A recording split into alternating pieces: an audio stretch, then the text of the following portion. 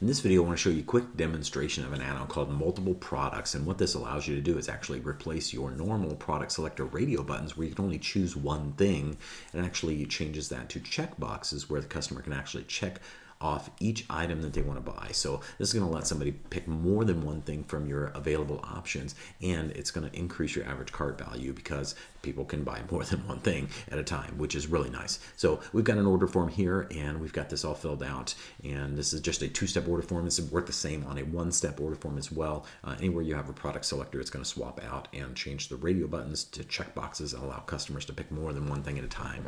So if we click go to step 2, then we'll see here now we have checkboxes, and if we check multiple boxes, normally you'd only be able to check one of these, and as you check the second, then it would change products. And now we can see our order summary even pops in because we've got the order summary add-on installed as well. So now we can actually check multiple things, and now we can see both of those items are added, and these two are set up for another test where we're doing the CONUS and OCONUS shipping, but we can go ahead and check those boxes as well because they're not hidden here, and we can see that they show up, and it totals everything up because, again, we have the order summary add-on installed with this. We want to add that in first as well, and then we can use the multiple products so that we can check multiple boxes and add more than one thing at a time.